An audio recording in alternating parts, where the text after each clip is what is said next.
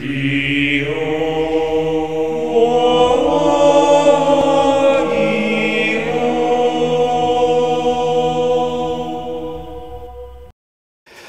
morning, YouTube, and today I'll be profiling for you my Force of Goblins deck profile. Now, this is definitely not something you'll see in the meta nowadays, but you know what? It's quite fun. I had this a long time ago, and I decided to rebuild it and showcase to you guys what I have.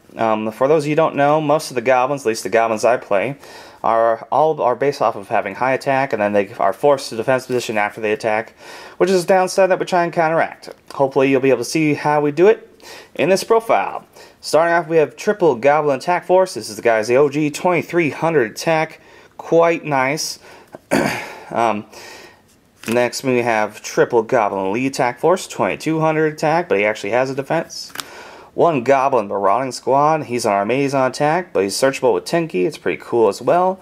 Our other 10 key target is Goblin Black Ops. This guy can be your win condition of the deck, in the simple fact that your opponent doesn't want to attack you with this type of a deck. You'll figure out why here in a few minutes.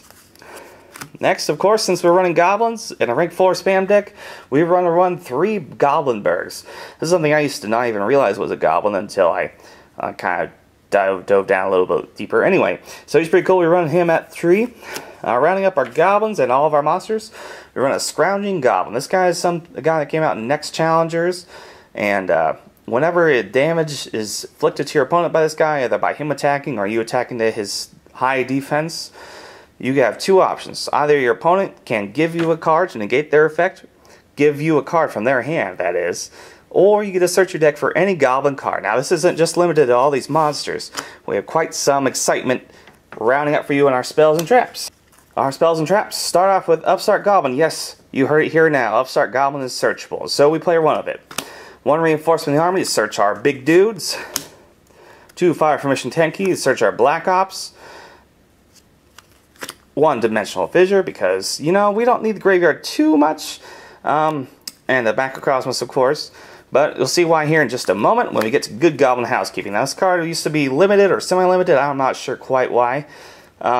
What its effect is so you get a draw card and then place a card to the bottom of your deck. Now, this increases for each amount of these cards you have in the graveyard. So let's say you have 1 graveyard, you get to draw 2 cards and then only have to place 1 at the bottom of the deck. It's pretty cool.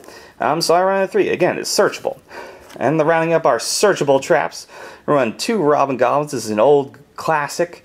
It's based off of whenever you inflict damage to your opponent, which is hopefully what you're going to be doing with your Black Ops or hopefully one of your higher attack monsters. You get a discard card from their hand, and we all know hand advantage is quite relevant in this game.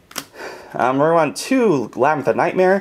This is what I try and do to get around like the switching defense business that this deck has. It's kind of gimmicky in the fact that it forces all face-up monsters during the end phase on the turn player's side of the field to switch battle positions, so your opponent has to think before they attack. Now we get to the forceful part. We run triple Storming, triple Quaking, triple Blazing, and triple regular Mirror Force. Now, these Mirror Forces, as they were being released, are something I wanted to throw into a deck, and then I finally realized this is kind of the deck I want to put it into. Well, your opponent does not want to attack you with these kind of cards. It's more so of a gimmick. Not necessarily sure how it 100% synergizes with this deck, but you know what? It's been working out for me pretty darn well.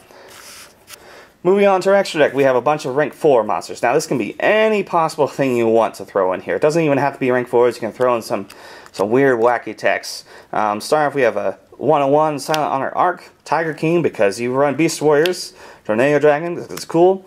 Dryden, in case you want to steal your opponent's Zodiac cards, because we all know Zodiac is quite relevant.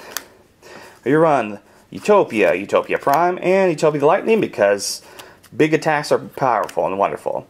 Dark Rebellion, just in case the Utopia doesn't go through. Castell, because he's cool. Heartland Draco, because Gaga Cowboy is going to be hurt once when leaks come out. Seals from Roach, because he's cool, and Exciton Knight is banned. Number 70, Malevolent Slin, cool card. Haven't used it, still pretty cool. Dagusta Emerald, because he's good. Gaga Samurai for games. Best filler for pesky traps. So that's going to wrap up my Goblin, Force of Goblins deck profile, that is. It's a deck that's quite fun. I hope you can give it a shot sometime. It's definitely something I have a delight playing. Not necessarily your opponent won't have a good time playing against you, but it's definitely something you should test out. I want to see your own personal builds of like some sort of Goblin deck, because it's quite delightful. Anyway, let me know what you think. Comments, concerns. Anyway, it's just a fun deck. Have a great day. Bye.